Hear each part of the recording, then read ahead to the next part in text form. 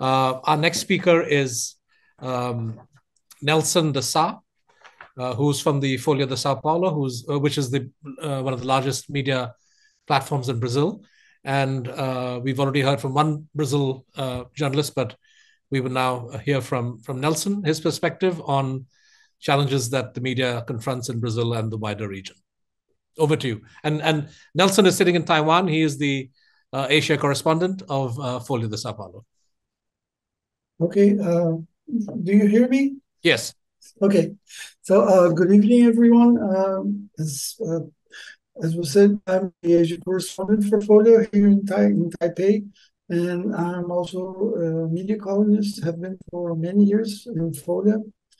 So if you don't mind, I prepared something, so I'll just read it.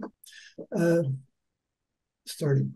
As we see in almost every media market, the central challenges in Brazil are related to the search for a business model that may sustain independent and critical journalism, which is the one Folha stands for.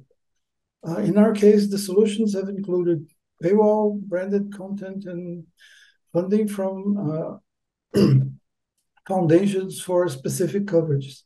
Solutions that are also pursued by other media outlets around the world, with good results in Folha's case, allowing for the stability of the newsroom and a journalism that keeps its distance from the recent governments in Brazil, first with Bolsonaro on the right and now with Lula on the left. The power of governments in Brazil over the media is felt mainly through advertising funds.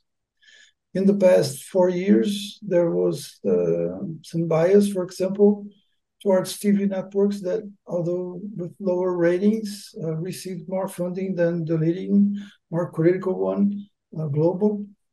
With Lula now, over the last 6 months, the situation has reversed on TV networks.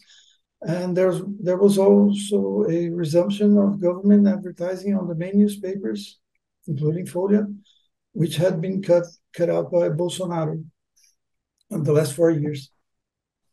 At the moment, attention is more focused, at least on our newsroom, on artificial intelligence.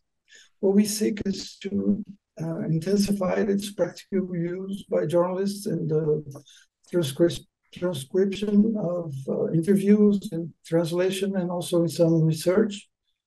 The other focus on AI is to safeguard as much as possible the content of the newspaper. After Brazilian media outlets were mentioned as having been scrutinized by commercial AI training tools. So this is the aspect of AI that worries the most now. More than ethical standards or limits for the journalistic use of it, which seem to be relatively established after much debate.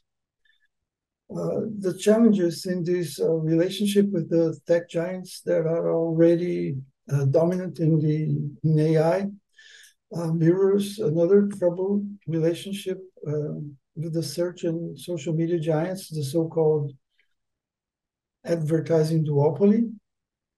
Google and Facebook, especially the former, Google, have achieved strong reach and power in Brazil, as in other markets, with huge impact on the online audience of media outlets and also on the establishment of public policies for media and technology in Brazil.